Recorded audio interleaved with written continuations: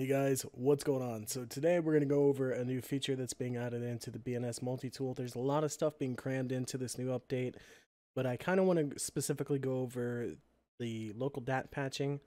As some of you may know, I've been distributing a custom local.dat file that has a lot of text stripped out of it, which then gives you increased performance in Blade and Soul. And so I'm sort of adding this functionality into my launcher by default. This was originally done by someone else, and I was just distributing it for everyone else to enjoy because they didn't want to be bothered.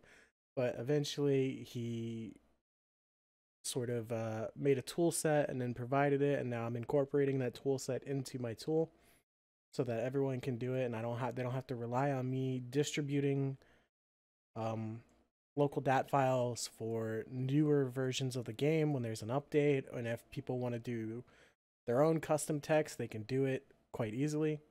So let's go ahead and get into that real quick, and this will be a pretty short video. There's a lot of other stuff in this video. There's a lot of other stuff in this update that I'm not going to really go over right now. This is just one that I want to go over because, well, it's kind of a big deal. So when you go into the mod tab, there's going to be a new button called local.dat. When you click this button, it's going to open a whole new window. And this is how you're going to apply custom local.dats or patch them yourselves. So on the right hand side at the very top, you have preset filters. Preset filters are filters that were designed by us, which are used in what we distribute. So if you're playing an NA, you want to select the playable NAEU if you want the playable version, or if you want the minimalistic version, you can select minimum. We're going to do playable just for an example. If you're in KR, because I am adding support to my launcher for KR, you'll have to select the KR one because this has additional filters specifically for KR. But yeah, when you select a new filter, a bunch of text is going to pop up. This is basically our list of filters that are going to show or basically allow our text as to what individual filter does. We'll start off with the pound key or a hashtag. This is basically used as a comment. So as you can see, I have hashtag include most UI text. This is just letting you know that this is going to include most UI text. Now there is a minus key right here before it does UI.maxLevelGuide. And what this does is this excludes UI.maxLevelGuide whatever's after it, and also excluding UI.action.credit. It's excluding all of this out of UI dot because we're including everything in UI dot right here. This is going to be most of the UI stuff. I'll have a link to the GitHub for the source code for all this, and it has more information by the person that made this, which is Sedro. Please don't bother him. So, yeah. If you want to edit this, you can just add in new text. So we'll do, let's say, a minimum version. Let's say on the minimum version, I want to show my FPS. I could do show FPS. And then for the filter, I'll put UI.FPS, all capitalization or all capital. And then you have that. So now the minimum version will now show your FPS label, alias key, whatever. As far as finding these keys, you're going to have to pull apart the local file and then local file.bin. And you're going to have to find this on your own. I'm not going to babysit you. I'm not going to tell you what is what. You're going to have to figure this out on your own. You can either use you could use my preset filters, or you can just actually, apply yourself and learn.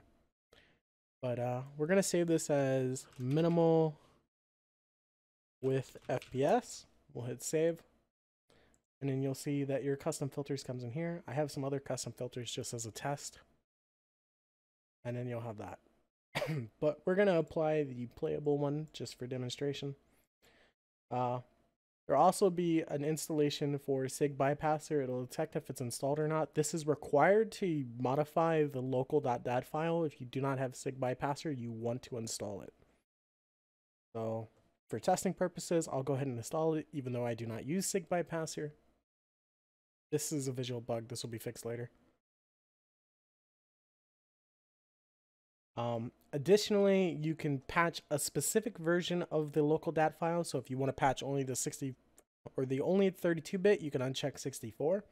And then 64 will have all your default text and stuff like that. And only the 32-bit version will be patched and vice versa. But for me, I'm going to patch both of them. So we'll just hit patch.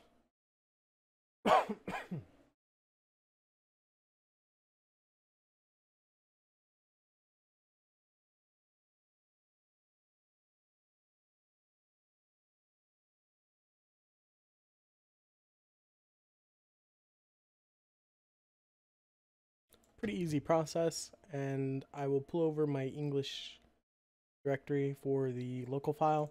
As you can see, the local.dat and the local64.dat has been stripped down and is now a much smaller file size. There is additionally a backup created. This is used for loading the backup. So if you hit load default, then you have text back to the way that it was. Now, additionally, with my updater, every time there's a game update and you update with the game updater inside of my tool, the local.dat file is going to be patched over with the correct version that it should be. So you're going to have to patch this every time there's a new patch. But it will no longer, your local files will no longer be corrupted because I have fixed that inside of the updater code. If you're using the NC launcher to update your game, it might have problems or it might just fix itself. You never know. So yeah, that's pretty much that. Additionally, with support, you'll be able to patch it for your language set. So, you know, if you're using Portuguese language set or German, French, you can patch these files over as well. So I'll go ahead and I have French selected, right? Yes, I do. Okay, good. So let's say I want to run, we'll do just an example, right? Let's say I want to run minimum with FPS in the French version.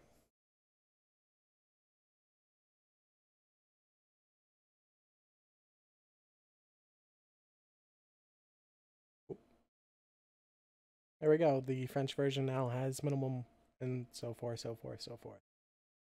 You pretty much get the idea. It's pretty straightforward. Anyways, I'll catch you guys in the next video. I'm going to have more coming out, possibly going over some other stuff. But y'all have a good day. See you in the next one.